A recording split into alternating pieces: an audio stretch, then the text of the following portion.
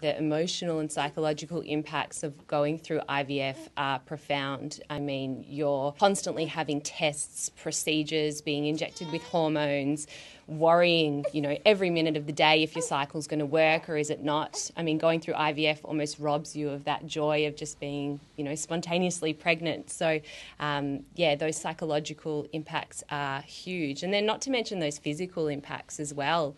Having to, as I said, go through all those tests, procedures, not feeling your best, not feeling like going out with your friends or being able to work as your best self. So if the government can ease even one stress, which is the financial stress, that will have a profound impact on the individuals that are going through IVF. Our announcement today of up to $4,500 subsidies for IVF and fertility treatment, I think, is so important to help couples and women at a time they can least afford any stress.